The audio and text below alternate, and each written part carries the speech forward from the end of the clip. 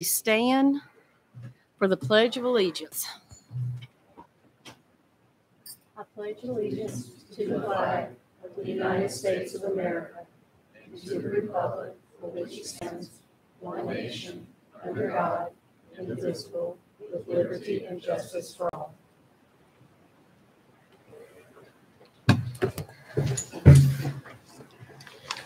Board, I need approval of the agenda. I have a couple additions.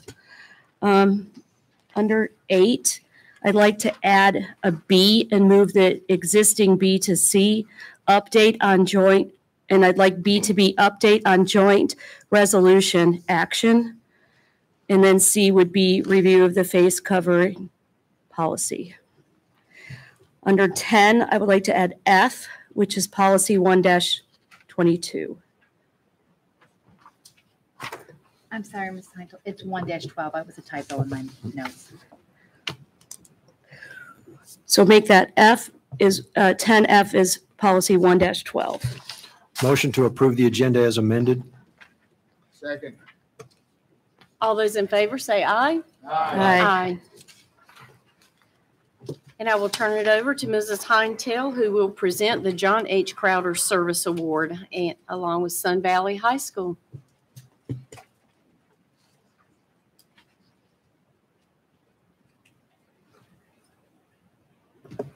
Okay. The late John H. Crowder spent more than 30 years serving the children of Union County. As a living tribute to him and his legacy, the Union County Board of Education awards the John H. Crowder Service Award every month to an outstanding high school student who is making a difference in their school and community. Students who receive this award are not only academically successful, but also have an established history of community service. Tonight, we award the John H. Crowder Service Award for February to a senior at Sun Valley High School.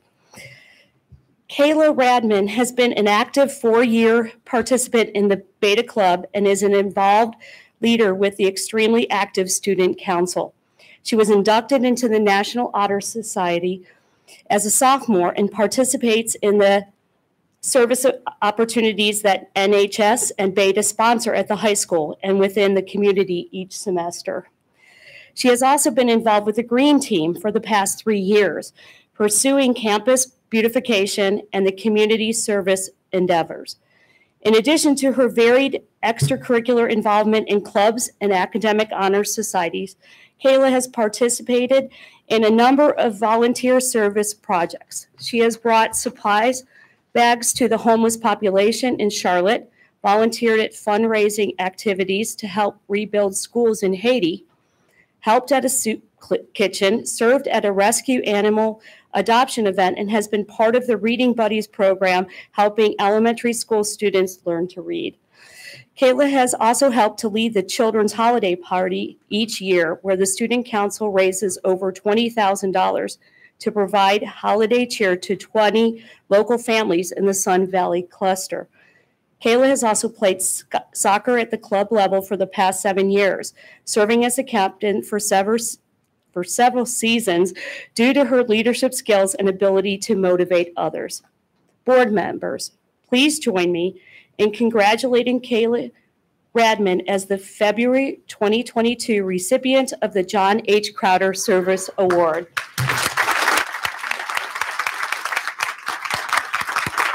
Congratulations. That's great. Thank you. Good luck next year. Thanks.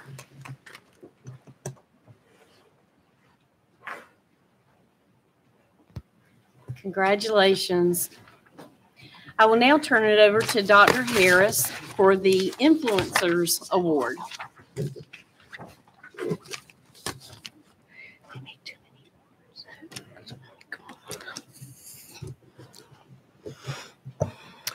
Good evening. Good evening. We are pleased to recognize 2 outstanding employees who have been named UCPS Influencers for February 2022.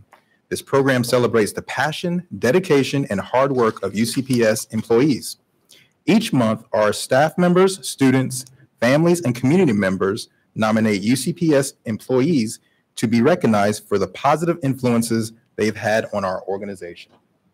Tonight, I am honored to present Ms. Kelly Mills, a counselor at Cuthbertson High, and Ms. Candy Bunch, curriculum assistant for the academics department.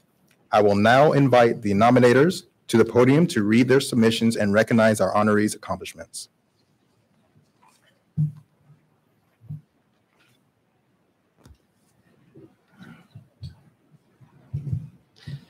Good evening. I'm Andy Brooks. I'm an assistant principal at Cuthbertson High School, and I'm reading the nomination on behalf of a parent that was unable to attend tonight's meeting. Ms. Mills, will you please come forward? Ms. Mills is passionate about helping and supporting the students at Cuthbertson High School. She is attentive to students' needs, communicates with parents openly, and is available and responsible every day. Ms. Mills volunteers tirelessly for after-school events such as athletics, as does her husband, Nate, supports students who are quarantined with their academics, and provides a welcoming and safe space for students who are struggling emotionally. Ms. Mills is truly an asset to Cuthbertson High School, and we are so grateful she is guiding our CHS students. Thank you.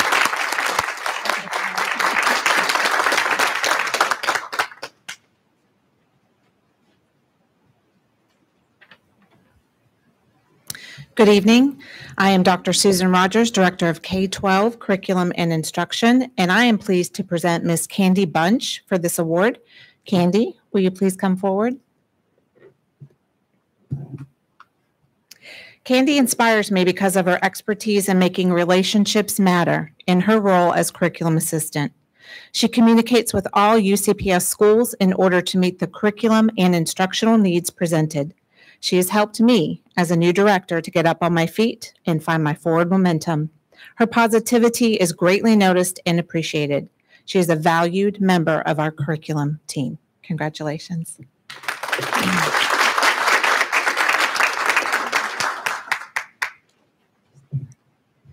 Y'all keep standing.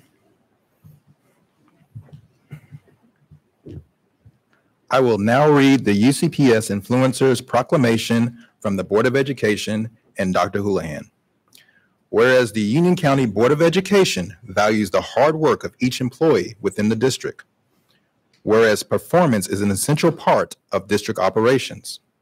Whereas Kelly Mills and Candy Bunch exemplify the performance, dedication, and teamwork essential to the success of the district and its students. Now, therefore, we, the Board of Education for the Union County Public School System, and Dr. Andrew G. Houlihan, Superintendent, hereby proclaim Kelly Mills and Candy Bunch, as the Union County Public Schools influencer for the month of February 2022. Congratulations on this outstanding honor, and thank you for all that you do each and every day to be a positive influence. Thank you.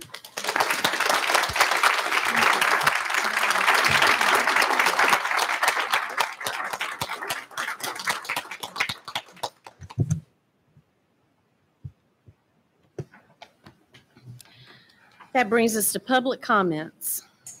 As there is a waiting list, public comments will be expanded up to 60 minutes.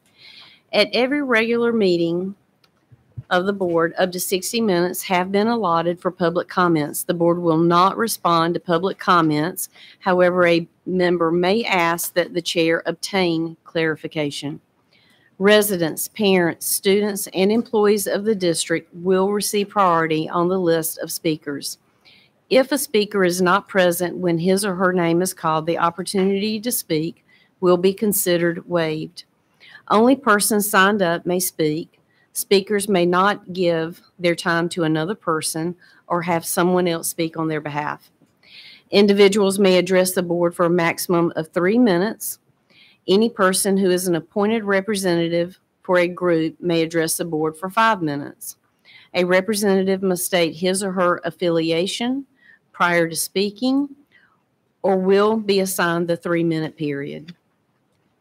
The board will not hear in open session complaints about performance of school personnel, personnel issues, or confidential student issues. Should a speaker wish to seek information or share items that may not be shared during public comments, our staff are available to address your concerns or provide information. Dr. Brad Breedlove, Chief Academic Officer, Dr. Bashan Harris, Assistant Superintendent for Human Resources, Cullen Moore, Assistant Superintendent for Administration and Operations, and Jared McCraw, Assistant Superintendent of Student Services, are here to assist. The first speaker we have tonight is Heidi Cristaldi.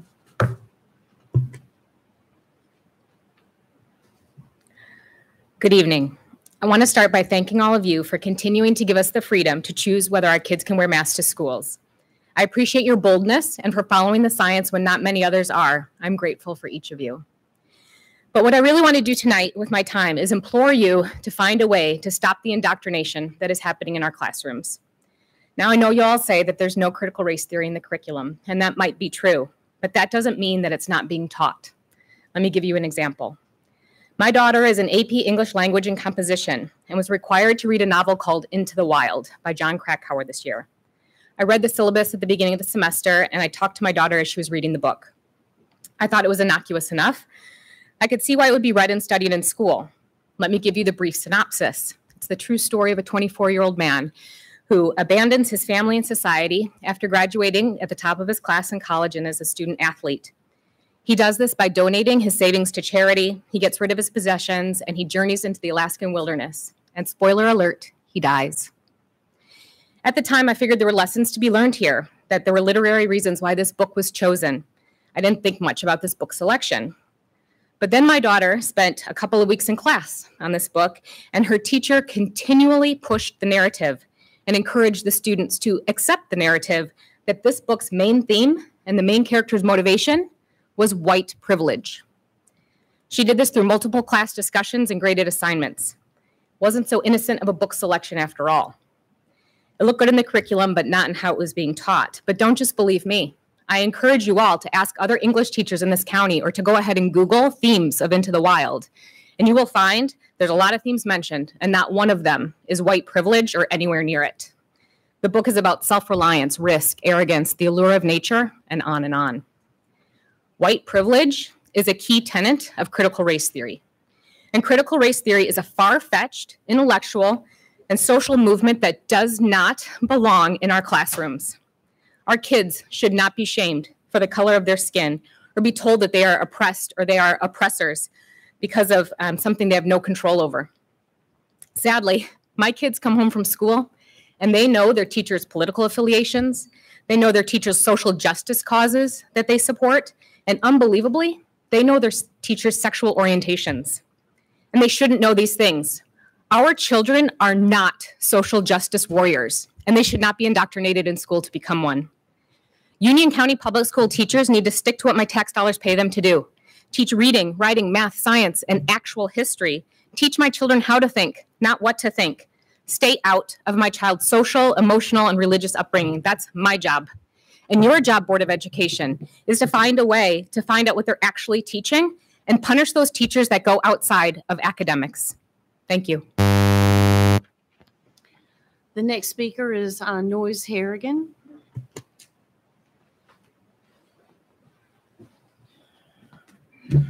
Good evening.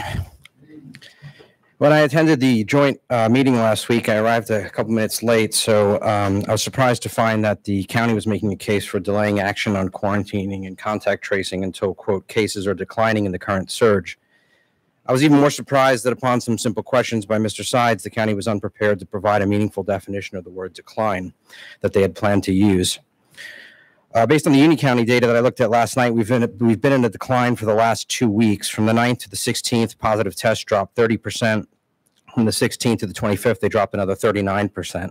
Assuming the most rigorous of the definitions Ms. Lancaster gave, it looks like we've arrived, and that this should be sufficient to make moves, as Reverend Benson put it. Going forward, the focus of the resolution was to be on developing a collaborative approach with the health department to, quote, find a process that works in the long term and is sustainable. Forgive me for my lack of faith here, but for 2 years, public health agencies have been wrong on every issue relating to COVID that matters. The local organizations followed the state, and the state followed the CDC, and they punished anyone who did otherwise. perhaps the Union County folks, you guys know the Union County health folks better than I do, but I do feel like public health agencies are now a scorpion asking to cross the stream on our backs. In working with these folks, I'd like to offer a few recommendations to avoid being stung. One, I'd urge you to not accept any distinction between vaccinated and unvaxxed individuals in terms of any COVID policy. As Ms. Heintel pointed out at the meeting, both groups are getting and transmitting the virus, so this distinction is irrelevant. Two, I'd urge you not to offer any consolation prizes. The health departments love the idea of testing in schools and using schools as vaccination sites, but both open the door for increased medical intervention in schools. Three, I'd urge you not to base quarantine on future positive test or positivity rates. While it may seem reasonable to have an impartial metric in place, there are a couple of problems with that approach. One, positive tests are not COVID cases. Two, tests are arbitrary in that we do not determine the technology used or the supply of tests or any other metrics. Three, test counts will probably increase again. Do we want to go back to quarantining and contact tracing for a new and even less serious variant? And probably most importantly, no one is contact tracing adults or tying adult quarantines to case counts because we know it's not fair and we do not put up with it. If it's not fair to do to adults, it's not fair to do to children. It's immoral and therefore irrelevant whether the tests are going up or going down. Ending the pointless isolation of healthy children now is the morally correct course of action. Thank you also, Ms. Merrill, for bringing actual facts to the meeting about the Union County hospital beds and their utilization by COVID patients. Thank you all for advocating for our children at the joint meeting, and thank you for your time tonight. Deb Helms.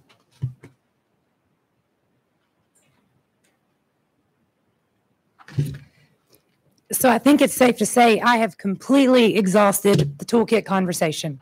I know I have. When I started speaking at these meetings back in the spring of last year, it was on the topic of masks. My kindergartner was doing virtual kindergarten at a charter school, and we knew we were going to end up having to move her to UCPS. So I want to thank you for your mask optional stance and her opportunity to have a quality education. I just want to say that I am not anti-vaccine by any stretch. My children have received all vaccines that provide them protection against serious and deadly or injury, such as polio and measles. We do not, as a family, receive the flu shot, nor do we plan to receive the COVID-19 shot because we choose instead to take care of our body and strengthen the host. I knew when I began this journey that ultimately there was one target in mind from the state DHHS: mandatory vaccines. Surprise! Tomorrow, the North Carolina Health Board is meeting to discuss mandating the vaccine for rising seniors and 17-year-olds. This agenda is being pushed by our state universities who cannot mandate the vaccine for fear they are going to lose their federal funding. So they're passing the buck to the state health board to make that decision because they don't want to lose any money. I saw an article yesterday in regards to a vaxathon that they're doing in Gaston County Public Schools. It is very obvious that this is, in fact, the end game from the state level. That is also made quite apparent in the toolkit because the unvaxxed are the only children who are still currently faced with quarantine and exclusion, even though it is widely known from all of the national health organizations that the vaccinated can still catch and spread COVID, yet they're allowed to return to school immediately after exposure. I know it has been said previously that Union County will not host vaccine clinics on our school properties, and I hope the pushback to not allow mandated vaccines is just as strong as it has been in regards to quarantine, exclusion, and contact tracing. Ideally, I would like to see a policy put in place to preemptively protect our rights for medical and religious exemptions to provide additional leverage when the state starts pushing hard. And I also hope that the pushback, the idea of a test to stay program is equally as strong.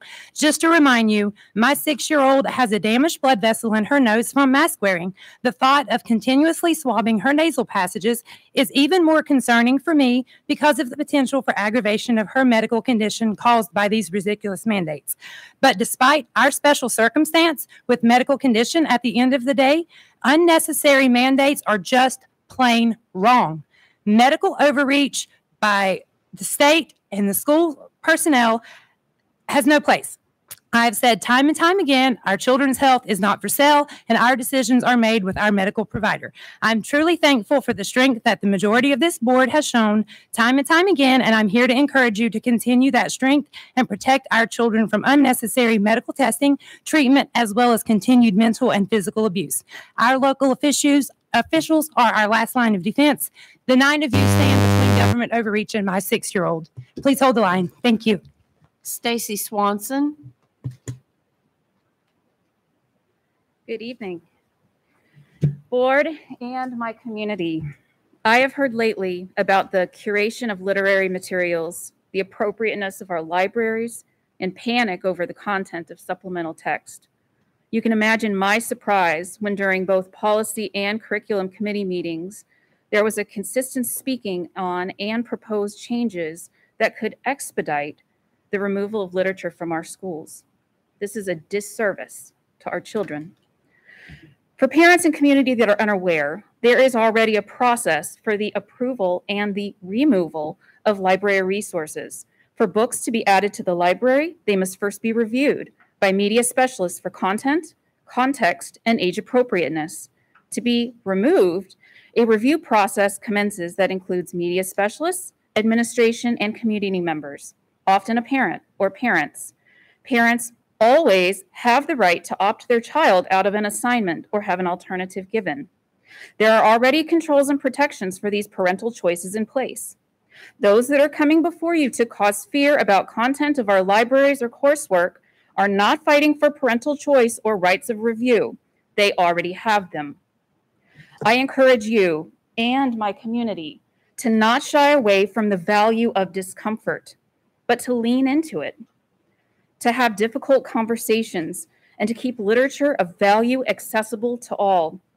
Now, I, as a parent, am far more concerned about the effects of social media on our children than reading a controversial or potentially uncomfortable book that she may or may not even read, and that I likely have the right to opt her out of in the first place. Is there the same collective outrage for TikTok challenges and Twitter and the inappropriate content that lives there? Do we monitor what children receive on their cell phones? Snapchat? I assure you there is horrendous content there as well. According to a study conducted by the Royal Society for Public Health and the Young Health Movement, Instagram is actually ranked the worst out of all social media platforms in terms of detriments to the mental health of young adults. 91% of 16 to 24-year-olds use the internet for social media. The study determined that social media has been described as being more addictive than cigarettes and alcohol. Social media use is often linked to increased rates of anxiety, depression, and poor sleep. Now, I assume that most of us here utilize a social media platform, and you know that it's a jungle out there. But imagine if you're a tween or a teen right now. I couldn't. Perhaps we should start examining what inappropriate materials through another lens and use a shared focus on what we can control at home. Thank you. Aaron Evans.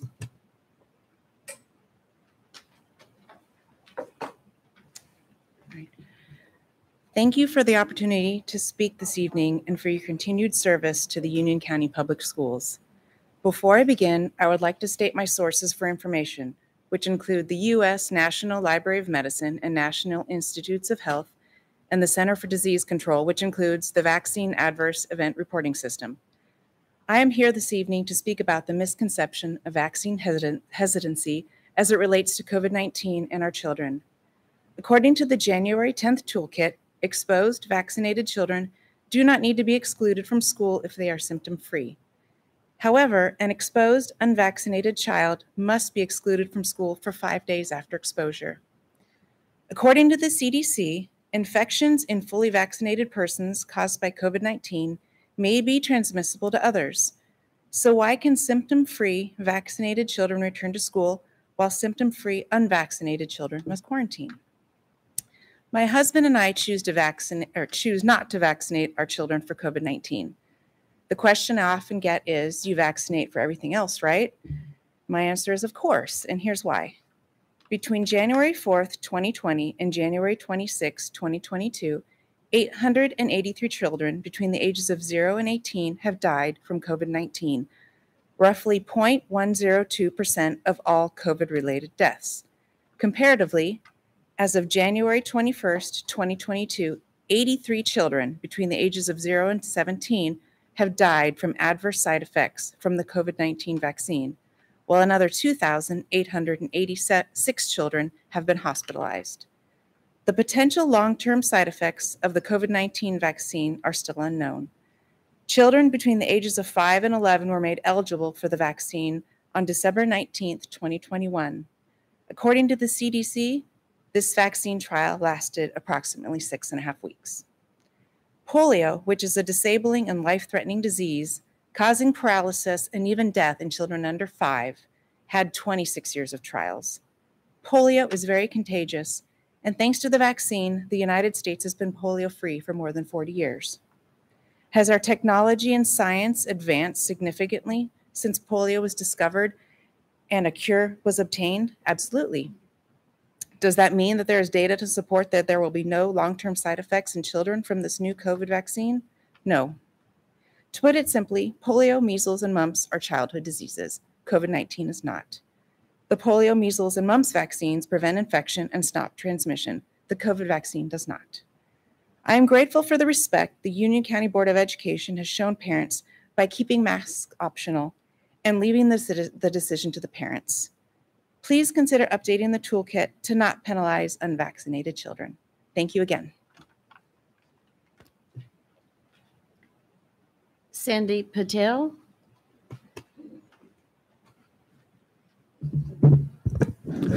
Hi, good evening, everyone.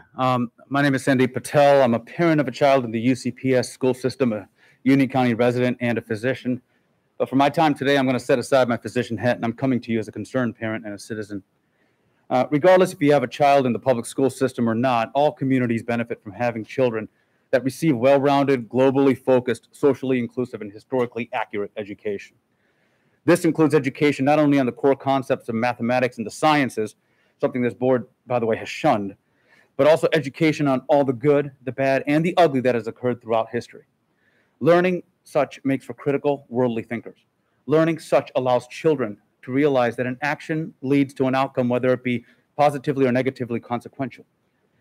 Learning, in the words of the great Martin Luther King Jr., we are not makers of history, we are made by history. But in the full context of that quote, we, let alone our students, cannot evolve beyond the problems experienced in our past if we cannot gain access to what part of such history requires new paths forward. They cannot forge these new paths if they're not allowed to be cognizant of all that is around them, locally, globally, and socially. To help forge such paths, I do believe in parental rights and decisions, so as long as those rights and decisions do not harm or jeopardize those around them or those in our community. I do believe in parents should be aware of what they are being taught and what is being taught to their children. I do believe in parents being active participants in their children's education. I do believe in ensuring that reading material is appropriate based on age, emotional capacity, and sound decision-making by those that are knowledgeable about such matters. What I do not believe in is letting people that have no experience in understanding how young minds are shaped over time suddenly take on the role of a teacher or educator.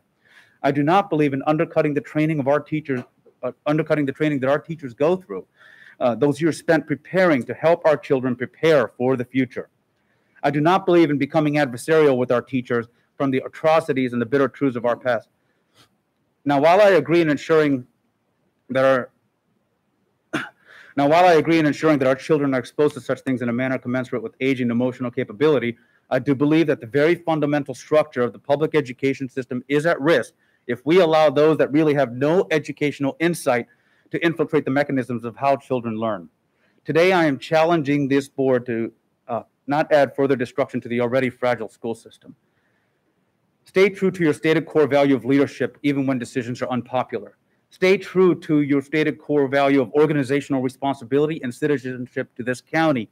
Letting teachers do their good work will help you achieve this.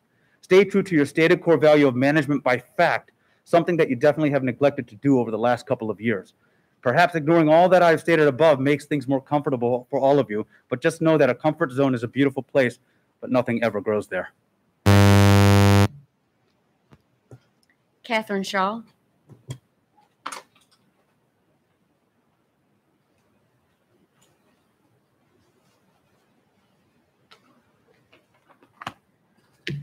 Good evening. My name is Catherine Shaw. I'm here representing a group of over 40 physicians who are also parents of Union County school students.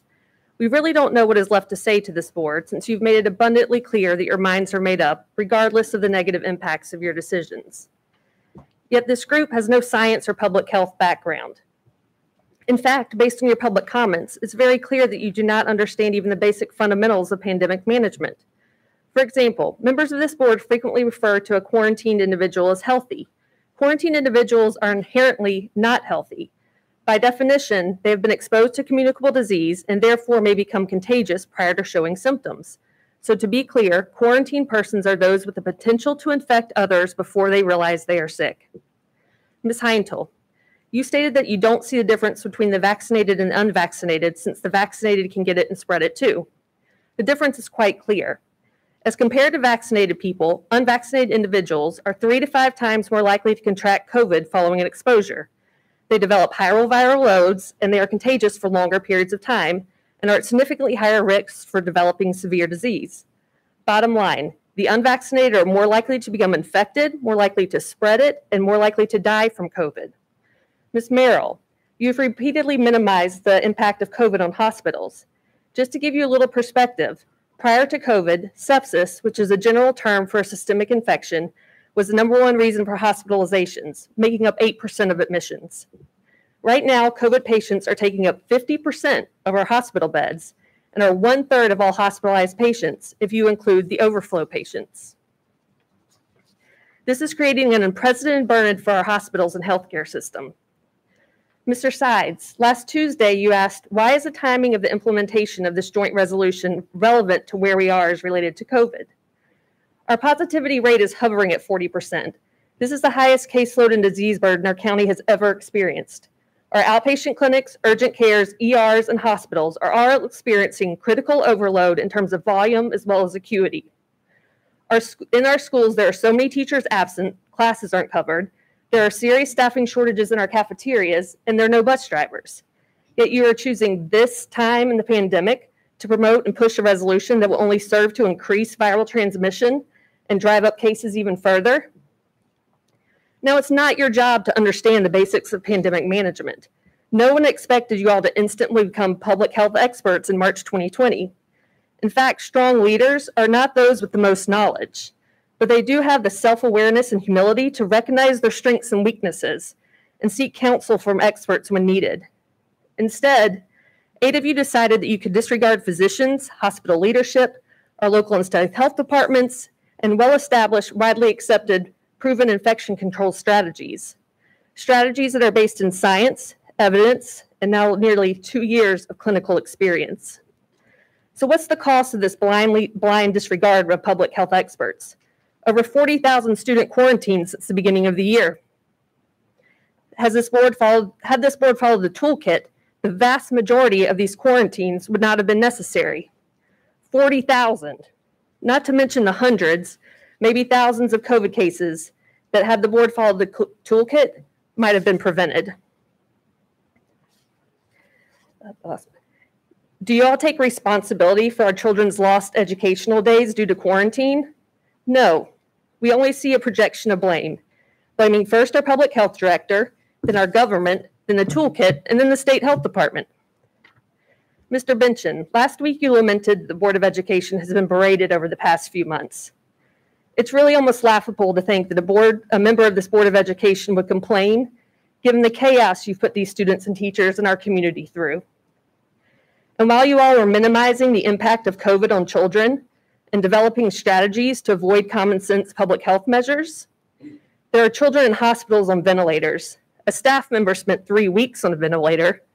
And in January, a Union County elementary school student lost both of her parents to COVID. Both of them. Where's the compassion and the empathy? Where's the humility in admitting your decisions are adding to these tragedies? I urge you today to think about this community, the teachers, and the education, safety, and well-being of our students. Vote for universal masking as a recommendation by public health experts with vast amounts of knowledge in this area.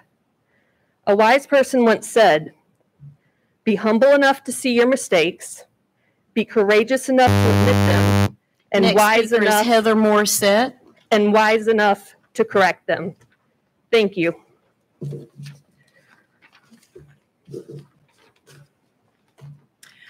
Good evening, Heather Morissette here. We've been sold a bunch of lies for almost 2 years that has been about our health and safety.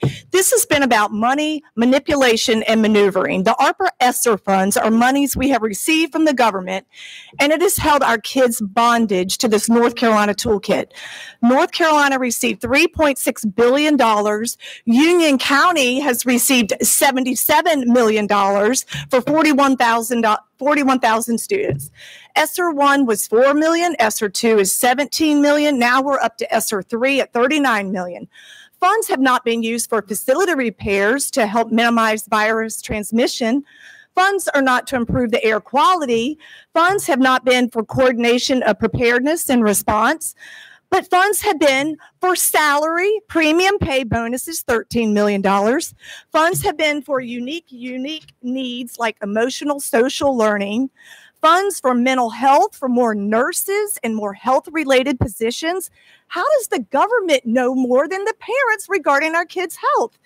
ESSER 3 now has a new requirement. Within 30 days of receiving the funds, the local education agency must seek public comment on the proposed plan of how you're going to spend the money.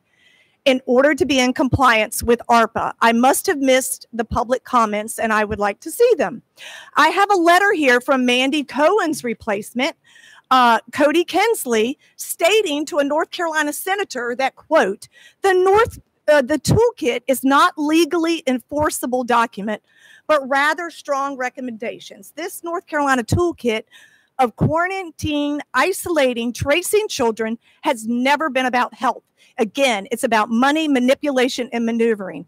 Our health director, even Dennis Joyner, signed 2 contracts last year, August 25th and September 3rd, for a new public health nurse liaison at a salary of $115,000 a year for the selling of his office. He has allowed his office to be controlled by the Secretary of the State and the federal government. In North Carolina General Statute, Article 31, Chapter 14-228, if any person bargain away or sell an office shall be found guilty of a Class 1 felony. I am not here to determine if there is willful malfeasance or just plain ignorance. The school board, the county commissioners, and the health department are all operating as corporations. All of this is unlawful. However, I would like to personally thank Reverend Benson, Melissa, and Gary Sides. They were the 3 that would return my emails, and I appreciate for that. Obey the law and set our kids free, and just say no, no, no to this madness.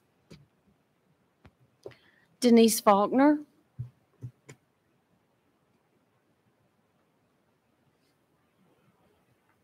As we enter our 3rd year with COVID, I want to understand from this board, what is our end game? At what point do we stop following the CDC, who has proved repeatedly they have no credibility, and a toolkit and quarantine policy that is basically useless?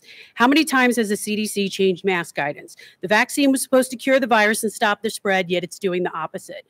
Our healthy kids can't go near their classmates, but Hollywood events, concerts, and any large sporting event is safe. See the hypocrisy here?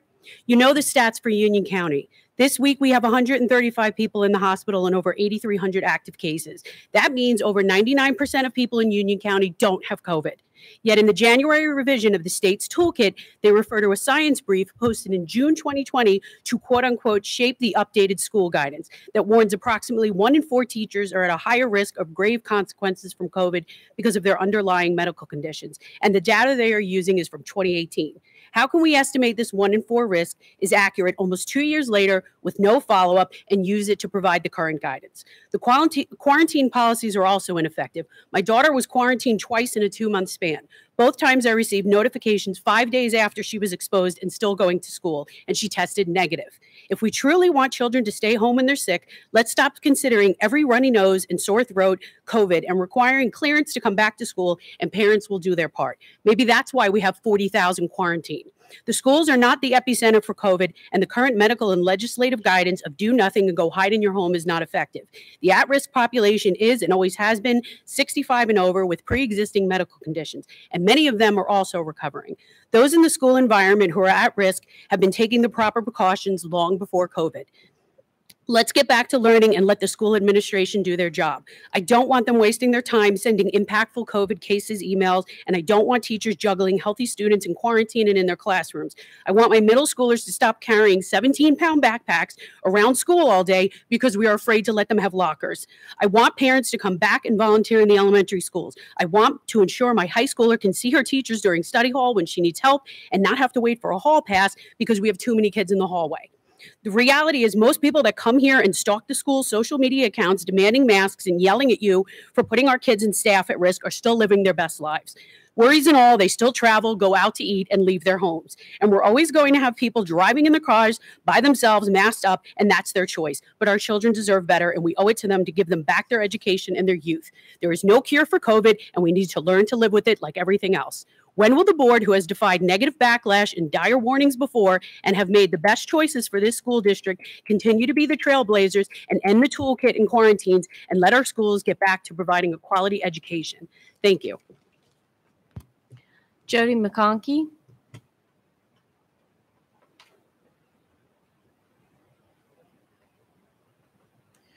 My name is Jody McConkey. I'm a Union County resident, a UCPS parent, a former UCPS teacher, and I'm the admin of the page UCPS Voices Unsilenced.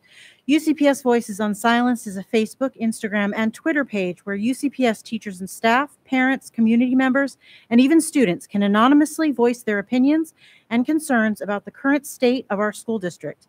At the current moment, there are almost 300 statements posted and more ready to go.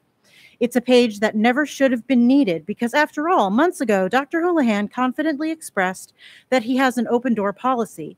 And upon being notified of the page by a parent expressing her concerns, Reverend Benchin replied that if she can send the email, so can they, and that he hopes they do. Here's the problem. Teachers and staff have reached out to the board. They've asked serious questions regarding policies and actions. They've reached out with their concerns and fears on how the board's decisions have affected them in the classroom. But instead of being met with answers or even being met with a simple thank you for sharing, they've been met with threats to their jobs, intimidation, reprimands, and even instructions from their administration not to contact Dr. Houlihan or the board, and some are even told not to even come to their principal with concerns. It's a toxic workplace situation with an open door that nobody wants to go through for fear of retaliation. One teacher wrote to the board about the toolkit only to be visited by their principal about it the next day. The teacher hadn't included him in the email, so obviously somebody from the board did. Her take on it, quote, "They would get to me by intimidating those I care about, namely my principal."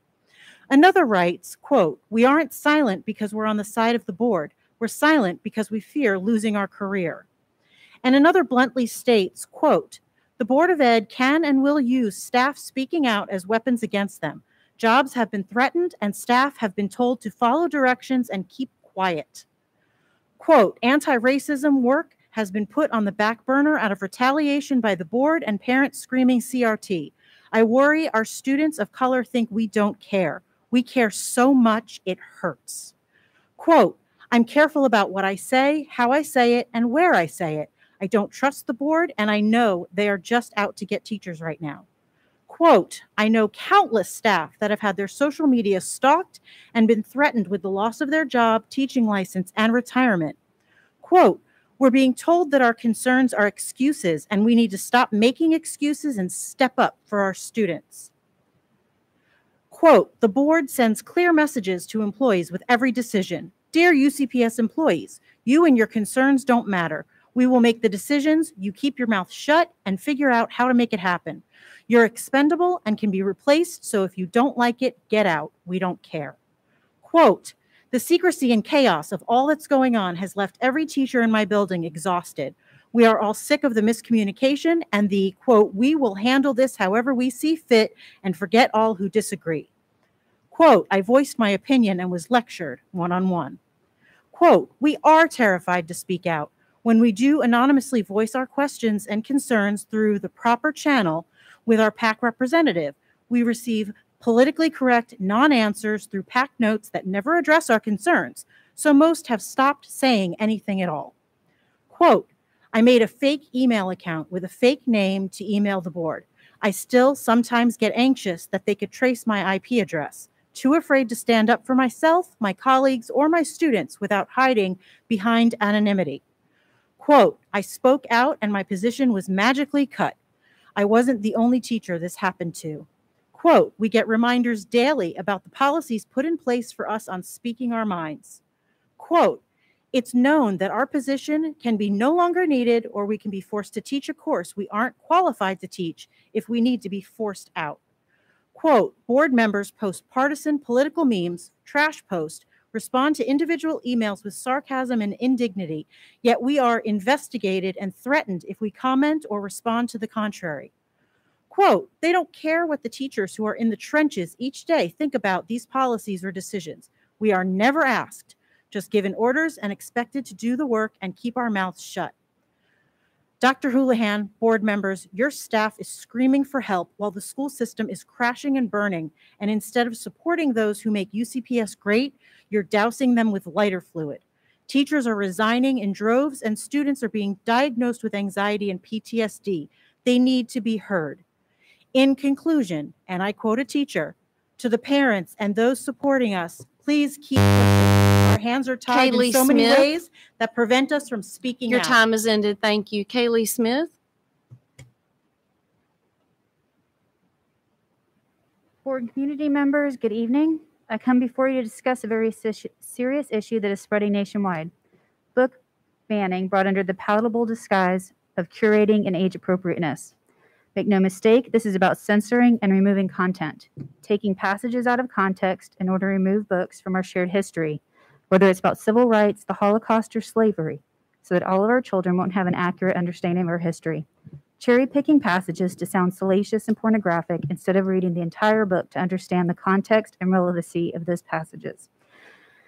Making assumptions that our young adults are unable to read, learn, discuss, dissect, and grow from this literature without parents coming in to save them from curse words or mouse breaths, as was the case in the recently banned book Mouse by a school board in Tennessee. It is beyond a reasonable person's understanding unless your goal is merely to censor any book that makes you uncomfortable. So I say to all concerned, there's already a process for the approval and removal of library resources. There is already an option for parents to opt out of any materials they deem inappropriate for their child. What is happening is parents are being rallied for political gain to instill fear in them that their children are being brainwashed, groomed, and otherwise harmed by reading books that have already gone through vigorous approvals. Cherry-picking passages to rile up parents and get them out to vote to get these awful predators that would otherwise allow their kids to read such vile content. In short, those coming before you to fearmonger about the content of our libraries or coursework are not fighting for parental control or rights to review, because they already have those rights. They are instead seeking to overreach and make those choices for others. I understand that there is literature that's uncomfortable and makes us emotional or deals with really hard and sad topics, like the book Beloved, topics that challenge us to think in ways we may have never contemplated before. That in itself is the value of literature and education. We challenge ourselves to learn new perspectives and engage with empathy and critical thinking. Discomfort creates change and growth. We don't make change happen when we are comfortable. We don't learn when we are challenged. I encourage you and my community to not shy away from the value of discomfort, but to lean into it, to have difficult conversations, and to keep literature of value accessible for all. I'd also like to say I've been very sad tonight to hear all the kind of attacks on teachers. I hope you keep in mind and really pump them up and give them the kudos they deserve. And I'd like to thank you, Reverend Kirkpatrick, for all you do for us, and all of you for serving, even if we disagree at times. Thank you. Dan Oslander. Good evening. I grew up in Ohio, moving here 2 years ago. I worked while in high school at the county library where I was a page. I spent much of my time shelving books, which the public had borrowed and returned. The books went into three general areas: children's, adult fiction, adult nonfiction, and a secret fourth area in the back room. This is where we hid books that were considered prurient, lurid, or inappropriate for the open shelves. We had books as colorful as Lady Chatterley's Lover, as dry as Ulysses, and even some anatomy texts. We had a limited number of customers who perused that area, and the occasional customer who filled out a reserve slip for secreted books. We did not ever hide books about Black or Muslim or Jewish or Asian or German or Italian or French history. Books about slavery, the Holocaust, World War II, Pearl Harbor, Hiroshima, and other historical events, real or fictional, were freely available in the open stacks. Our Constitution grants us freedom of speech. Freedom to read and learn follows directly. The issue comes down to whether we will allow our children to learn, study, and think about society's mistakes, simple or egregious, and hopefully not repeat them. There are often two sides to historical events and issues. I'm not afraid to present these issues to our children and let them form opinions based on their own morals and knowledge. Having them make decisions based only on what a prejudiced uncle or a playground friend tells them is dangerous. The classroom is the correct place to introduce all aspects of history, whether world, United States, North Carolina, or local. It should be done neutrally, allowing the student to listen, think, and form their own opinion. There are those who don't believe astronauts walked on the moon. There are those who don't believe the Holocaust ever happened, and there's also some who still think the earth is flat. Hopefully, most of us have gotten past that one. We must teach, study, and think history, not ignore it. Ignoring history is ignorant and will doom our children to repeat it. Thank you. Colleen Kamelnick. Good evening. My name is Colleen Kamelnick, and I live in Monroe. I stand before you a regular mom, a wife, an accountant. I stand up here for my children, your children, and the children of those who cannot stand up for fear of public speaking or repercussion from employers. It was not that long ago that I dropped off my children at school every morning with true confidence the school was educating them in a healthy, non-biased environment. COVID changed all that. And then slowly I saw every truth, every piece of science and sliver of common sense go away. We're coming up on the 2-year anniversary of 2 weeks to flatten the curve. Those who would give up essential liberty to purchase a little temporary safety deserve neither liberty nor safety. Ben Franklin first spoke these words, and they could be no truer today. Once I turned off the news, began doing my own research, going to the data sources, listening to those smarter than me, I could no longer not act. I became responsible for the light I was given.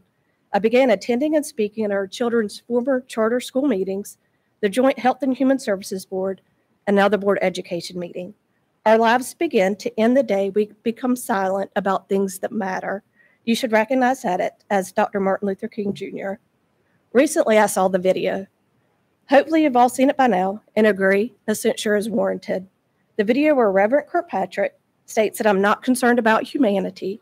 I'm making a mess. It sounds real stupid and it's pissing him off. The one where he states that even if he doesn't agree with me, he will not destroy me or belittle me. I believe that video speaks for itself. At what point do we get equally passionate about early intervention and treatment and eradicate COVID? Quit quarantining healthy children and putting the burden on their shoulders when the rest of the community walks around and goes to Reverend Kirkpatrick's church, maskless, moving on with life. In the video, he alludes, because I'm a white female, I can't know what civil rights are, regardless of the fact that both of my paternal great-grandmothers were German Jewish women. My husband's father immigrated from Cuba in his teens. You, sir, have judged me by the color of my skin and not the content of my character. So shame on you for that. I'm ready to be a bigger part of the solution, to give the people in my district a voice, and to have a seat at the table. Let this serve as notice of my intention to file as candidate for Board of Education District Number 1. Thank you. Kathy Powers.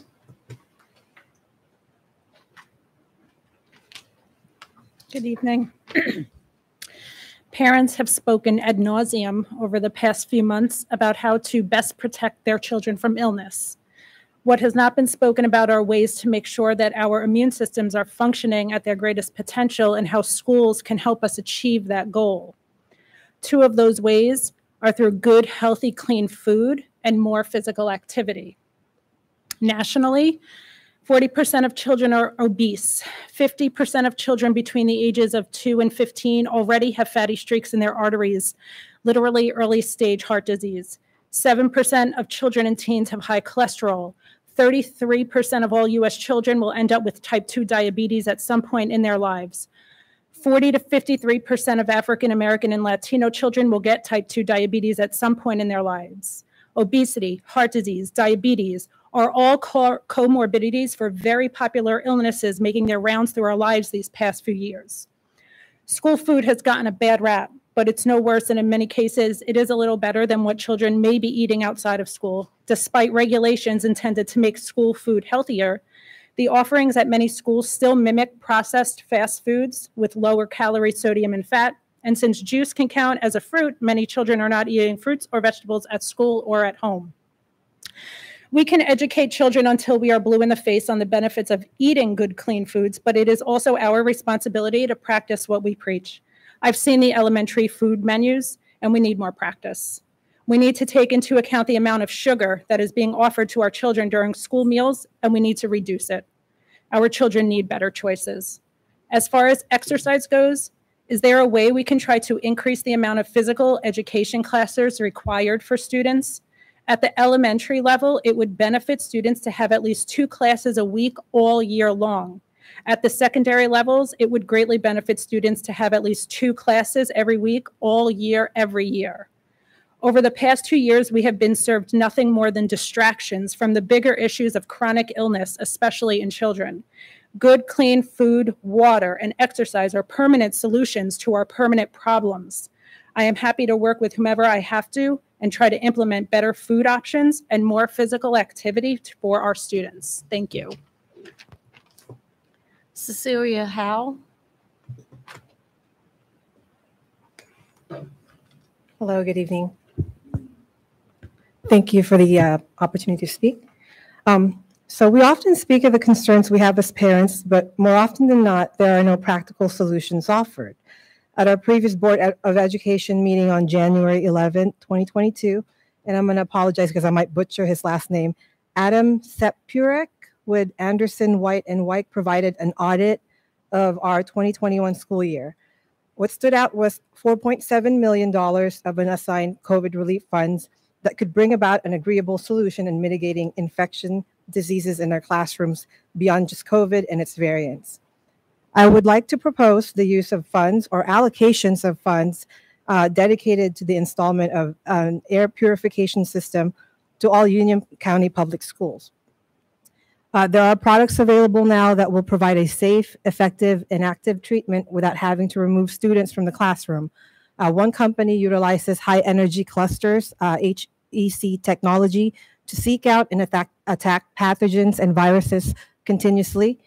This technology has been researched at the University of Florida, their Department of Medicine, and found that the product is proactive in air and surface purification. It inactivates 73.33% of infectious high-level SARS-CoV-2 on stainless steel surfaces within only 15 minutes of exposure, to 93.3% after 60 minutes and 97.7% after 4 hours. In 24 hours of exposure to this proactive technology, the study shows that SARS-CoV-2 was undetectable.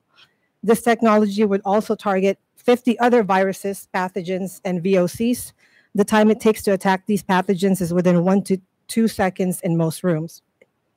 The cost of these units, which I know the last time it was brought up, you guys said that it was cost prohibitive, but I urge that you guys look into this because it is actually feasible.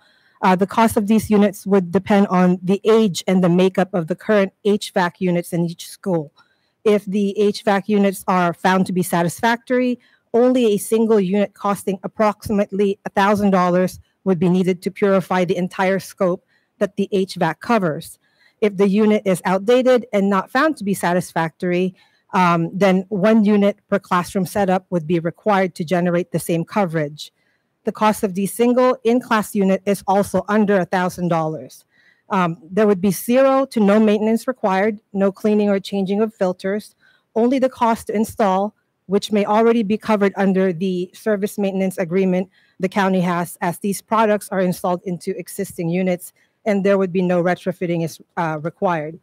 My husband and I actually reach out to 2 separate companies that offer similar products, but would need the number of schools, the number of classrooms to get a Thank you very much. quote. Yeah. Our next speaker is Norm Peralt.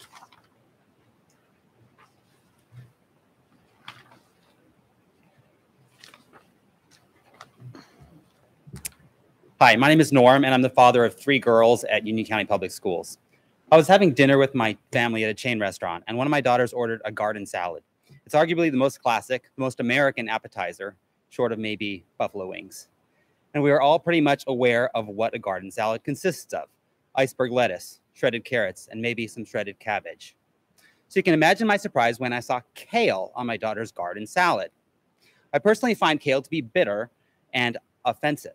And I checked with several people I know, and they all agree that kale is off the table when it comes to their children's garden salads. Now, I don't know if this chain restaurant is starting to put kale in all of their garden salads, or if it's just some rogue sous chef who stuck it in there. But that really doesn't matter. At the end of the day, I feel it's my right, my responsibility to stop this kind of thing from happening. And it's not enough that I prevent my daughter from having kale in her garden salad. I insist that no parent in the area needs to deal with the horror of kale on their children's plates. So my next steps are clear. I'm going to reach out to the president of this chain restaurant and demand that a salad content committee be set up, and that concerned parents such as myself are invited to participate. And I'll make sure that parents have a loud voice in those committee meetings. I don't care how many executive chefs or food scientists they have across the table. When it comes to the garden salads that our children consume, it's important that parents' concerns are addressed. Now, kale is definitely the first ingredient we want to ban, but I know there will be others to follow. I don't think quinoa belongs in my daughter's rice. So I expect that I, along with other concerned parents, will target quinoa next. And who knows, if this restaurant starts trying to sneak in chia seeds in my children's smoothies, you know that we will rise up and stop that from happening. Okay, hopefully you will see the absurdity in this proposal. I won't be meeting with anyone to form a salad committee. After all, these restaurants have experts in the space deciding what belongs on their menu. And if I have a problem with their choices, I and my children don't have to partake. That's the kind of freedom we have in this country. In recent months, and even here today, we've heard some parents demanding that they have a say in the content that's available in our school libraries and classes. And while that sounds reasonable enough, you have to ask yourself, will parent representatives actually represent the opinions of all Union County parents?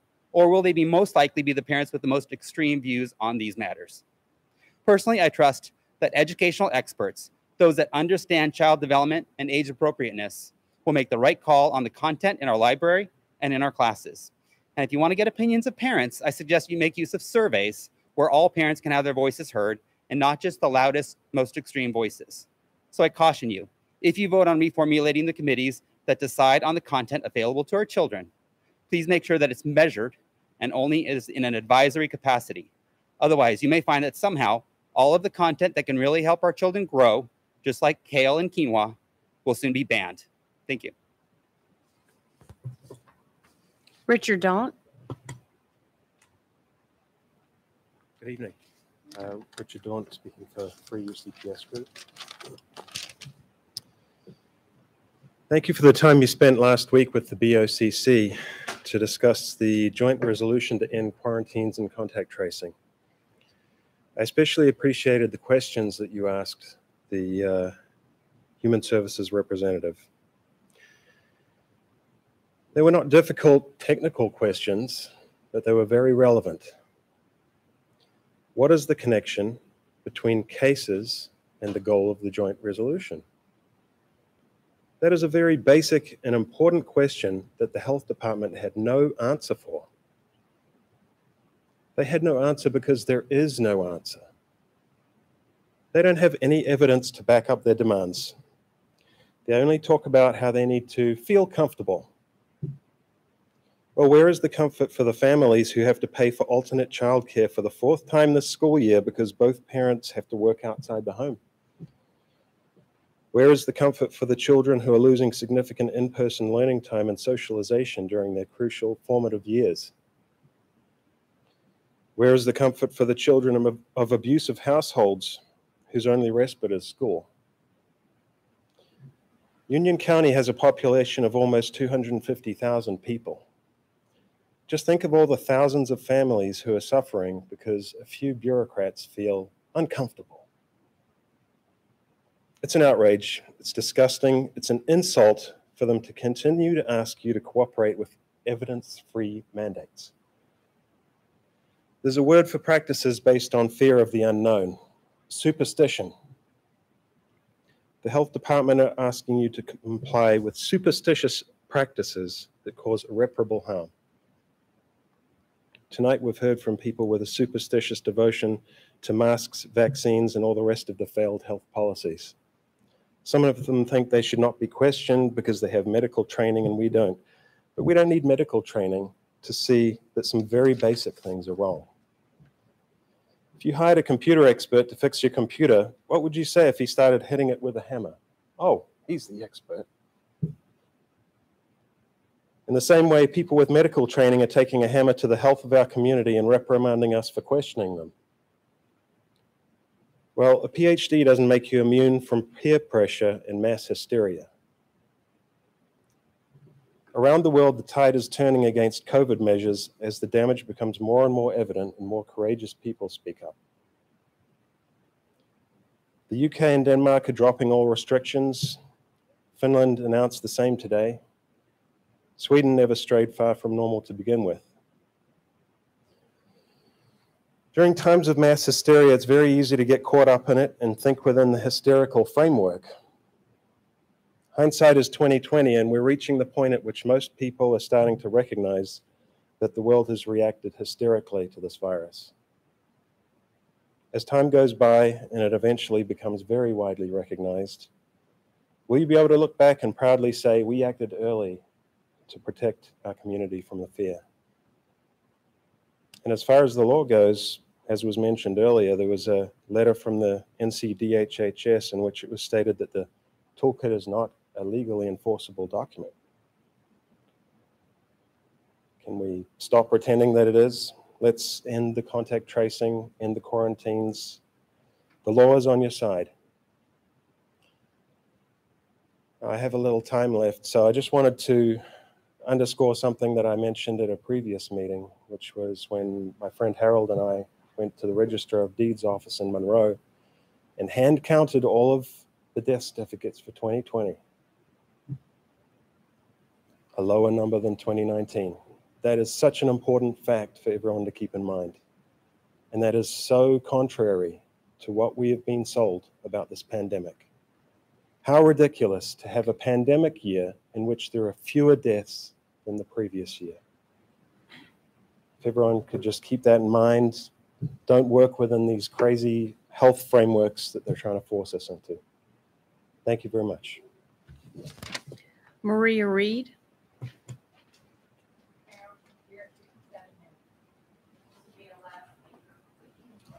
Good evening. Tomorrow, our State Commission for Public Health will have to make the most important vote so far, and we pray they will vote no. All the COVID vaccines have proven not to be effective and, most importantly, not to be safe. The government fought in court to hide the Pfizer cumulative analysis of adverse events report. Thanks to public health and medical professionals for transparency, this official Pfizer report was made public, and I will provide you with a copy of it. This document notes that there may be underreporting of adverse events. The Pfizer document only analyzes adverse events reports from December 11, 2020. This is the date when Pfizer vaccine was made available to the public, through February 28, 2021. This document only reports adverse events that occurred in less than 3 months. In that time, Pfizer admits the following about the COVID vaccine. 42,000 cases reported, including 159,000 adverse events. This includes 1,300 deaths. This despite the fact that there were 9,400 unknown case outcomes, which could have included additional deaths. COVID infection post-vaccination was reported in 3,000 cases. 136 of these cases resulted in death. Please note that these numbers are only for the Pfizer COVID vaccine and not for all the other COVID vaccines. Pfizer concluded that, I quote, "This cumulative case review does not raise safety issue," unquote. Taking these COVID vaccines is like playing Russian roulette, and where there's risk, there must be choice. I want to point out to those that keep saying we're not going back to normal. Well, speak for yourselves. If you want to continue living in fear, that's your choice. Most of us have moved on.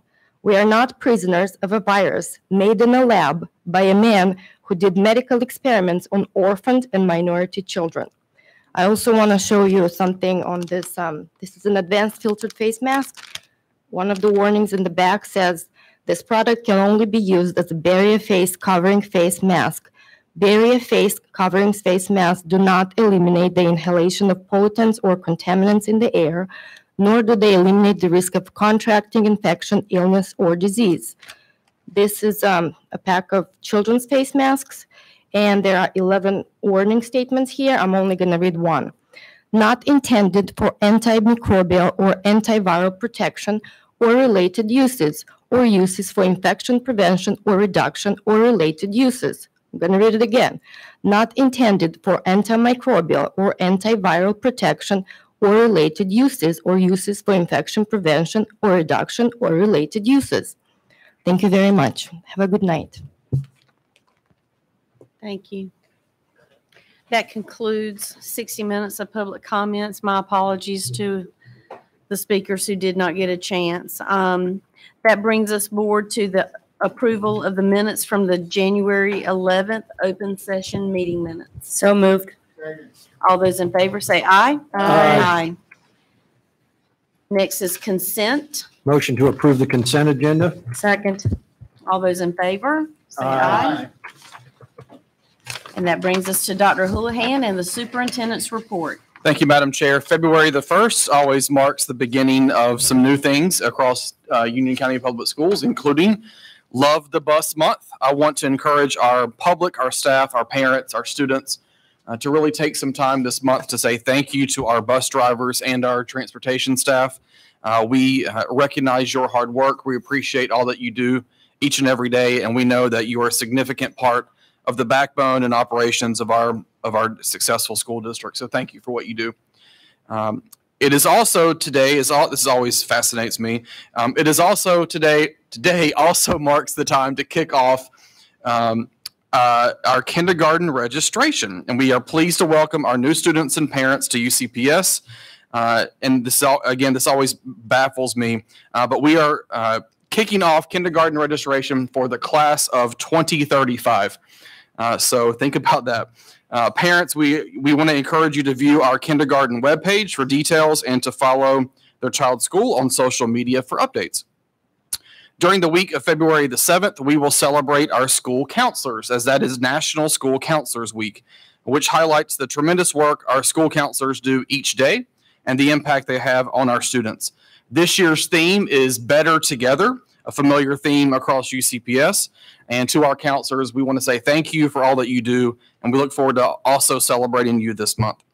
And lastly, our student support department is offering a series of workshops designed to help parents with some very difficult topics.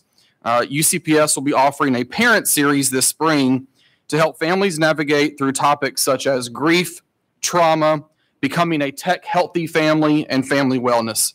Dates, times, and locations will be released tomorrow on our social media pages, website, and through Peach Jar with a digital flyer.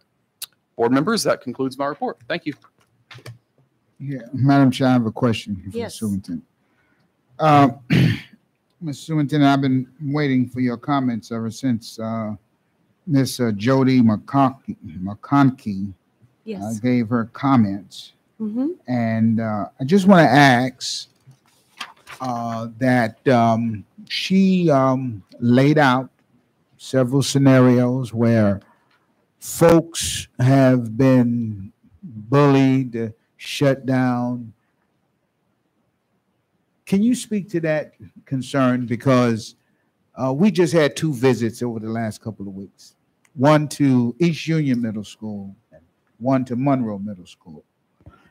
And both of those visits produce great feedback from both student, teachers, and administration. And I encourage them, as I have from this seat numerous occasions, that if they have any concerns, always speak up. And I believe it was Ms. Heidel, who may have said, and correct me if I'm wrong, we don't know what we don't know. And so to that teacher out there, let's just say what Miss Jody said had an ounce of relevance. An ounce of relevance. What do you say to that teacher to get that teacher over the hump to express themselves, their concerns? So multiple things Reverend mentioned. Number one, I would reiterate my expectations of myself, of my cabinet staff, and of our school leadership that, yes, I do have an open door policy. An open door policy is a two-way street. My door can be open, but you have to also be willing to come and walk through it. I have met with teachers in the past. I have a meeting this week with a teacher. And so I have no issues at all or conflict with sitting down with any employee and talking about the concerns that they have in any context. But it takes you to also want to reach out to me to have that similar conversation. That's number one. Number two, I did hear a comment from her that about principal, the role that the principal plays. Anytime we have a staff member that communicates something to me or to our team, whether it's their supervisor or a principal, I do want to loop our folks in, because oftentimes we get questions or concerns that at the most local of level, which is the school building, we try to resolve those concerns that anyone may have. And so I do want our supervisors and our principals, but our staff and I have never given a directive to a principal to say, shut anyone down. If that is happening, I'd like to know about that, and we'll deal with that as well. But when I hear these kind of concerns, I want it brought to my attention firsthand, not through any other channel. And until I have that evidence in that conversation, I don't know how to fix anything.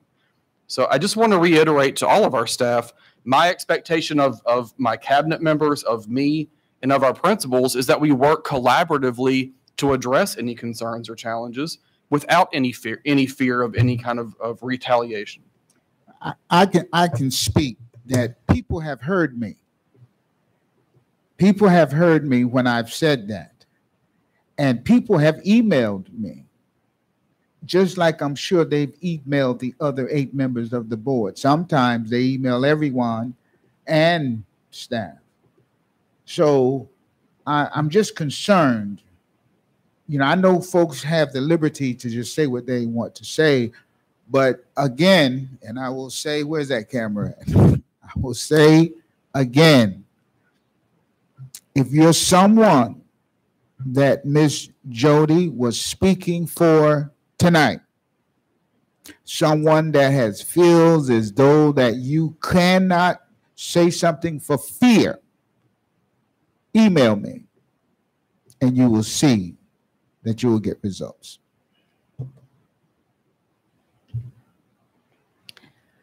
Okay, board, that brings us to the COVID-19 update. I'm going to turn it over to Jared McCraw. Good evening, Ms. Merrill, members of the board, Dr. Houlihan, Ms. Morris. The first thing tonight I'm coming with is a COVID update for Union County Public Schools. Last month when I come to you, our numbers after winter break we anticipated would be on the uptick, and that is what happened. But this month I come with better news. We're starting to see a decline in positive cases over the last 2 weeks that have been reported by students and staff to Union County schools. That is good news. We're starting to see that decline that we anticipated uptick first after winter break. Now we're starting to see it settle, and we're starting to see less positive cases. 2 weeks and the first 2 days of this week, we've seen less cases reported. The positivity rate remains high, but you're seeing statewide that is starting to decline. Talking with public health, which we still do twice a week, and I talk to Mr. Joyner daily, we're seeing that positivity rate in Union County is going to start settling. That is what we're hoping for. The number of new cases per day on a 7-day average is declining as well. That's The three measures we've been using internally to look at are the number of positive cases with UCPS students and staff, the positivity rate, and then the number of cases per day. All of that is starting to decline. Good news for Union County schools, and that is a positive thing for us as a school district. So that really concludes my report on COVID cases at this point, or COVID in Union County schools. And then I'll step back and see if you have any questions. Thank Jared- you. Oh. Go ahead. Jared, I'm kind of a visual type, so I like to, I'm by no means I'm a master of Excel, but I like spreadsheets to see it clear in front of me. And I shared this information with you. It's very obvious we had a spike in the week of January 10th, and that week we had 1,331 cases. Yes, sir. And it is also very clear in looking at these figures that these numbers are less than half now. And that trend is accelerating this week. We always get a little bump on Monday because, and I'm speaking to impactful cases. Yes, sir. That is correct. We always get a little bump on Mondays because of the weekend activity. But if going most recently, we are nearly half, we're about not 50% of where we were last Monday from impactful cases. And that rate of decline is continuing this week. So I see that the spike has occurred as predicted, and it is now falling precipitously. Yes. And that appears to be in what the numbers that I've seen. It's a steady downward spiral, which is always a good thing to see. Is that your perception? In my conversations with Mr. Joyner, with our lead nurses and his staff, that is the trend. It is declining at this point. After the winter break, we're starting to see that decline at this point. Thank you. Mr. McGraw, what is the percentage of the positive COVID cases? Today, it was at 41% positivity rate for Union County. Which is still considered high, correct? Yes, sir. That would Yes, be sir. a high rate. Yes, sir. If I could, I want to address that because that is one point that I tried to stress at our joint meeting, in that there is the county positivity rate, which I understand the health department looks at because their responsibility is Union County. And then for me, there are impactful cases at UCPS, which is what I lean on because that's our kids and our staff in our buildings. So while one infection is one too many, one positive case is one too many, I understand that there can be a little bit of a lag in the county numbers. And the county numbers figures are going to include people that are not staff, that are not of student age, and situations could be entirely different than our students and staff in our buildings. So this is kind of a 6 or half a dozen. What numbers do you want to go by? And I'm leaning on the impactful numbers because I think this whole joint statement resolution is about us, because we're doing the contact tracing and we're doing the quarantining here at UCPS. So I'm relying on our data, on our students and our staff. And I don't want to say the county infection rate is irrelevant, but perhaps a better statement would be, I don't think it's most indicative of what is happening at UCPS. The positivity rate, in my talks with Mr. Joyner over the last couple of weeks, there are a lot of variables that impact that, including availability of testing, who is getting testing. So is it a variable? Yes, but what we're looking at more now is the impactful case data and the number of cases for that 7-day rolling average of new cases per person. So Is the positivity rate still there? Yes, but there are a lot of variables that impact that with it going up. Okay. Last Tuesday, the Board of Education and the Board of County Commissioners passed a joint resolution reaffirming support for ending contact tracing and quarantine requirements for Union County Public Schools. As stated, it is becoming increasingly evident that this virus is not going away, and we have to live with it in a way that doesn't unreasonably risk our children's education and mental health. We need to support the mental and physical well-being of our students by keeping them in the classroom when they are healthy. And given the fact that both vaccinated and unvaccinated persons can get COVID, it makes no sense to have unvaccinated individuals to quarantine if exposed, while vaccinated individuals do not have to quarantine if exposed. As many board members have said, especially Reverend Benson, healthy individuals should not have to quarantine. UCPS COVID cases have been declining significantly, down by over 50% over the last 2 weeks. The county's 7-day average data also shows a decline in the county's cases over the last week from 612 1 week ago tonight to 466 today. With the support of the Union County Public Health Department, I move that Union County Public Schools end contact tracing and quarantine requirements beginning this Monday, February 7th. I second the motion. Okay. If there are no comments, all those in favor say aye. Could I interrupt for just not really a question, a clarification? Mm-hmm. We are not changing our policy of students or staff that are positive with the virus, with COVID, allowed in the building on property. They are still to isolate. There's no change there. Let me be very clear. Just like if you had the flu, stay home. If you're positive, you're sick, you stay home.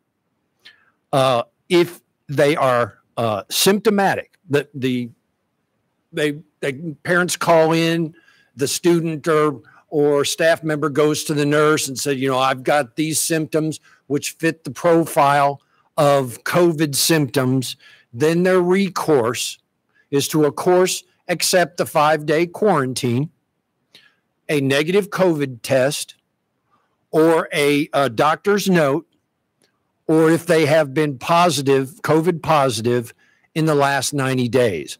So that is for symptomatic students and staff. That is the way for them, the path to return. Okay. And I want to make it understand that the health department has reviewed the data. You've been in discussions even today with Mr. Joyner, and he concurs with us with this motion and moving forward on the joint resolution that has twice been approved by this board, as well as the Board of County Commissioners. And Mr. Joyner is in agreement that it is time to act. Is that fair, Jared? Mr. Joyner agrees that the document that he provided that's included in the board docs provides support that Union County is in a declining trend consistent with that terms in this resolution. Okay. I would like to confirm, Mrs. Morris, have we unlocked, is that document available to the public on board docs? It was placed on board docs this afternoon. Okay, and it's open, not just to the board members. No, it should be open. Thank you. Thank you. Yes, Ms. Heindel. And the reason that we picked February 7th was to give staff, Mr. McCraw and staff, to get the information out to the nurses and principals and staff. So I totally concur with that. I think this is a very important as well as significant undertaking for our 53 schools and entire staff. So I think we need to take the time to do it right. And would you agree that Monday is a responsible date to commence? Yeah, Monday implementation works very well for us. It gives us time to work through communication, work with our principals, our school staff, and our nurses. So this is a good process. This is a big undertaking. So thank you for allowing us. Monday is also the day when the county will be meeting. And I think in the spirit of working so well together with Mr. Joyner and Michelle Lancaster, and I know David Williams has been a great help in conversations through the weekend and the past couple of days. So given that they will have a face-to-face meeting on Monday, I think this honors their timeline as well. And Jared, I can't stress, I don't want to tell everybody how to do their job, but this is going to take more than just one email out, particularly to parents. Perhaps to our non-English speaking parents, it will take some additional means of communication.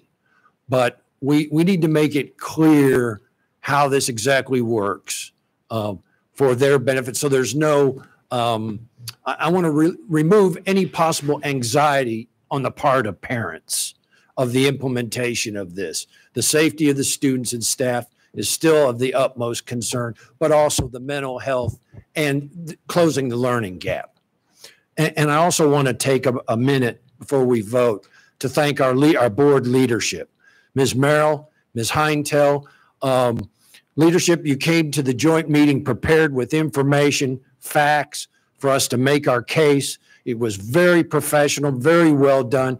And Ms. Heintel, I want to thank you for taking the lead on putting together this resolution, coordinating with Jared, making sure we're all working together. It's not an adversarial relationship with the health department. We've had a few bumps in the road in the past, but we are all on the same page as well with our county commissioners, which is always a good thing. And I just want to thank our board leadership for the work that you've done to get us to this point.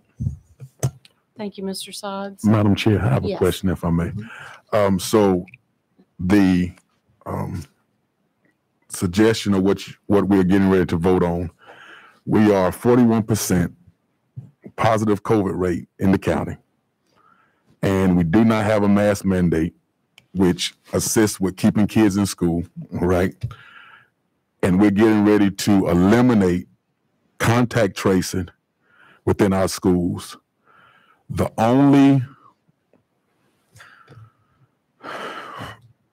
measures that we have to assist with this pandemic, and I'm trying, when we talk about, I think Mr. Gary said about the anxiety, what have you, of parents, I think what we're doing is, and again, I am so tired of talking about this. I'm tired of dealing with it. It is very stressful and it's very overwhelming. And our objective is on this board, I believe all of us, when we talk about this, this is to keep children in school, all right? When we talk about a mask mandate, it is to keep children in school. And I believe that each and every one of us on this board are concerned about keeping children in school. I will not disagree with that. But I do have a challenge because when children, just because they are asymptomatic, again, I say, does not mean that they do not have symptoms. They do not have COVID.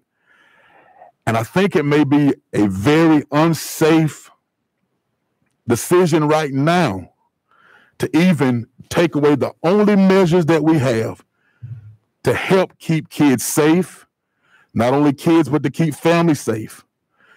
And when we talk about parents, we have parents on both sides who have a stance, and they have the responsibility to have a stance. But I don't think us eliminating the only mechanism that we have that will help to keep kids safe and to keep kids healthy and to eliminate that and to get rid of that, I don't think that's a wise decision. That's not the only thing. We're isolating students and staff who test positive or have symptoms. So that's not a correct statement.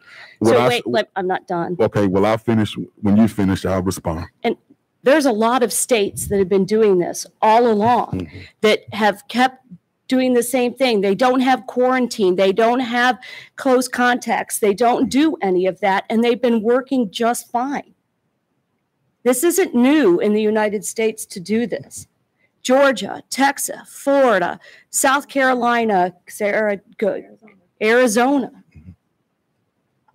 May I respond now? As I've heard on many occasions that we're not like everybody else with Union County Public Schools. And even though others may do what they have done, we're Union County Public Schools.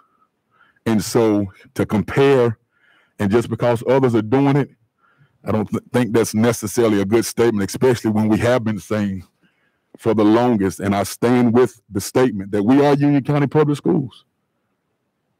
So just because they're doing it doesn't mean that we have to do it or be encouraged or influenced to do it. I believe that we can establish a protocol that will show others that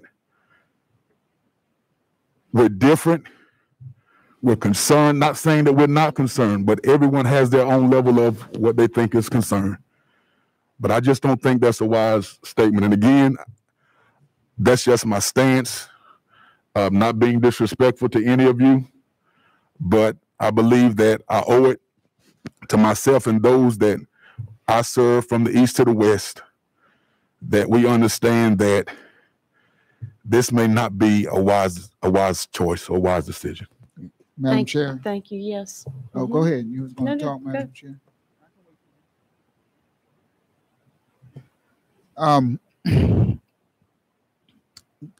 One of the problems with this from the very beginning was, and we're so far down the road that the sides are, so definitively set that people kind of just, a lot of people will just tune somebody out. But one of the problems from the beginning was the establishing of one premise and the dismissing of other premises. Way back in 2020, there were a battalion of doctors, research scientists that did not agree with the methodology of how the initial handling of this was being handled. They didn't agree. Some have never wavered from that. A lot of them were called all kind of kook, anti-science or whatever. But as one person reported on the news the other day, a lot of what folks were saying was false science. People now realize it wasn't false science. And to Ms. Heitel's point, and Mr. Richard Daunt said it tonight, Sweden, for example, never adopted the harsh mechanisms that a lot of countries of the world adopted. And you can't go to Sweden and find where they're in COVID abyss.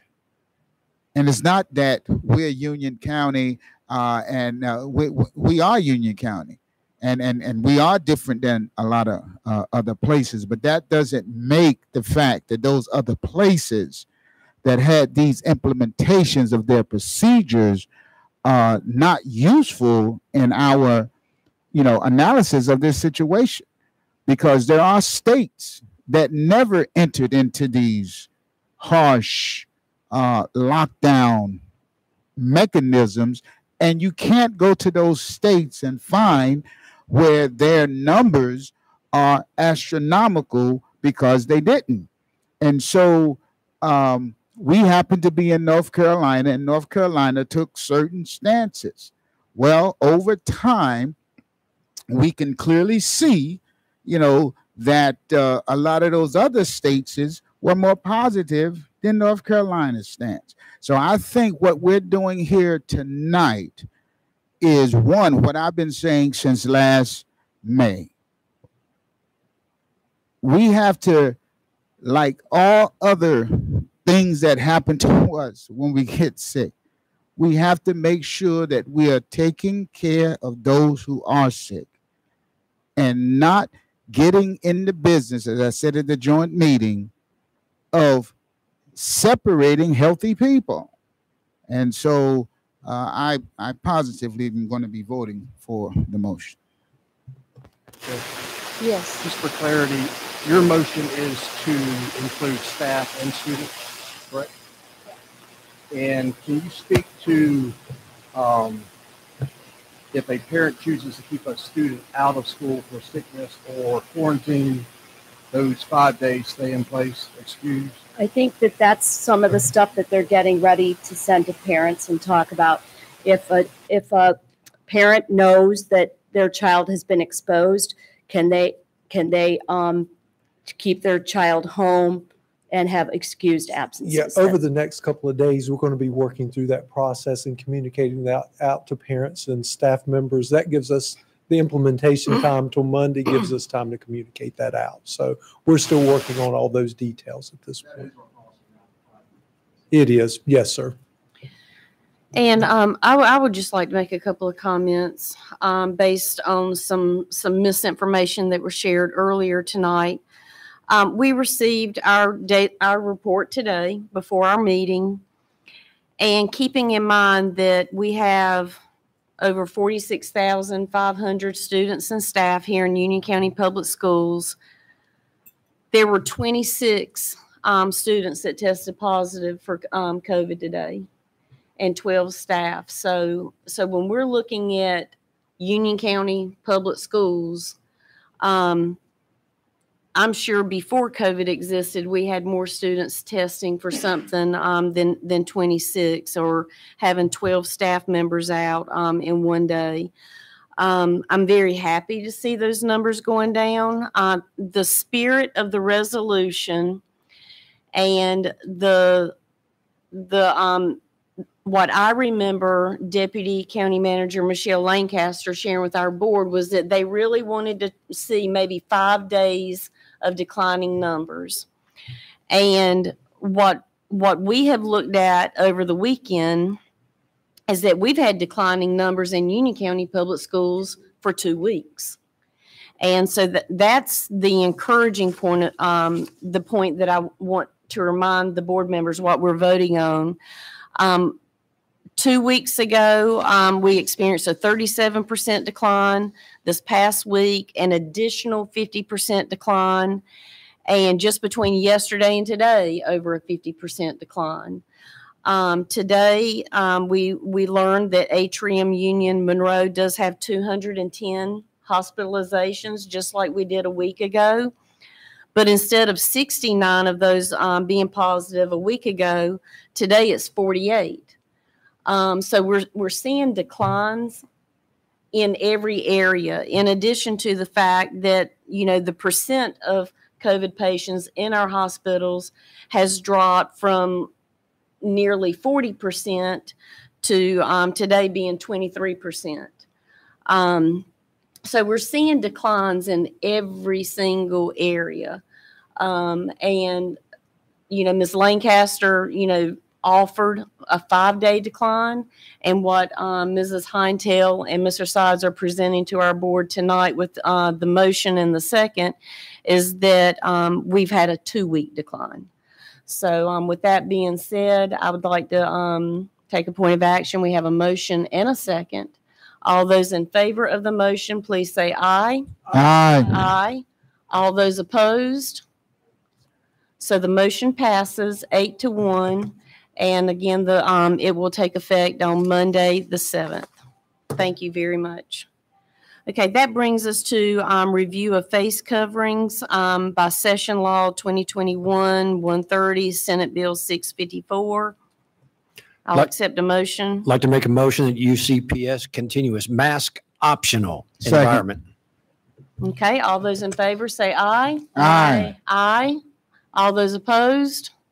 Okay, so 8-1. Okay, that brings us to the 2022 North Carolina School Board Association Legislative Committee Service. Board member Gary Sides, we received an email, I believe the board received an email on January 19th that you can apply for this, and we would like to nominate Gary Sides for this. He's already submitted his application for consideration. Gary, I don't know if you'd like to speak to it, or we can have a motion in a second. I move that we nominate Gary Sides to the NC. Okay. Okay. With that, I'll make no comment. Okay, all those in favor say aye. Aye. Aye. All those opposed? Okay, motion passes. Mr. Sides, thank you for stepping up and offering to apply to this state level legislative committee. So 9-0. That brings us to policies for review, and we did have an amendment where we added item F for policy 1-12, public comments. Yes, before you, you have 5 policies that are for regular review, 28, 41, 415, 51, and 66. And then you have policy 112, public participation in board meetings as an addition. I am available if there's any questions for me to answer. Okay. Given the number of speakers speaking up, I move that we revise policy 1-12, public participation in board meetings, to provide for 3 minutes per speaker. In doing so, my motion includes removing the group designation and 5-minute speaking period. I also move that we deviate from the process set out in policy 1-14 and make this revision effective for the March meeting. Second.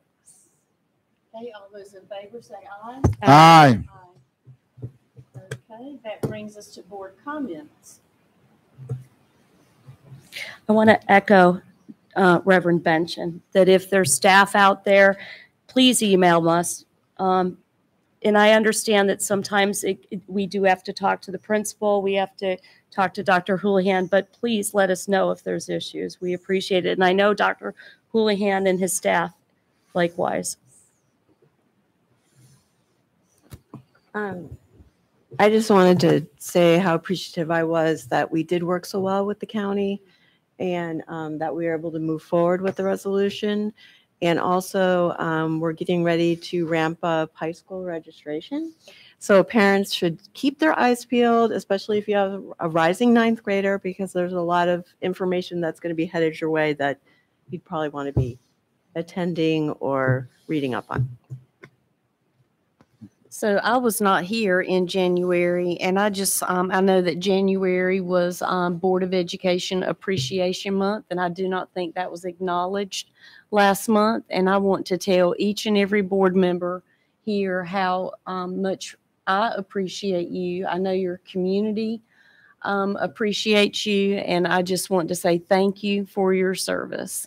I also want to say thank you to Dr. Crawford and Dr. Bellamy for hosting 2 incredible days where we were,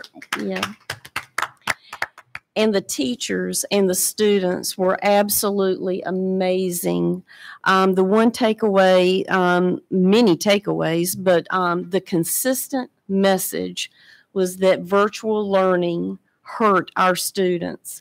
And it was really heartwarming to hear our students and our teachers say how much they loved being back in their schools and being with their teachers. And one young girl in particular, I'll never forget it, when she said, I know that she could feel the love, that she felt loved and cared for being back at her school. And I think I'll always remember that. But thank you to Dr. Crawford, Dr. Bellamy, our amazing teachers. And we've got some really incredible students here in Union County Public Schools. But thank you for those tours of the Ag Tech Academy and our Health and Science Academy. So we look forward to our board being invited to more schools and hearing directly from our teachers and students. Madam Chair, let us make sure we acknowledge February is Black History Month and celebrate the great accomplishments of those Black Americans throughout the annals of our time.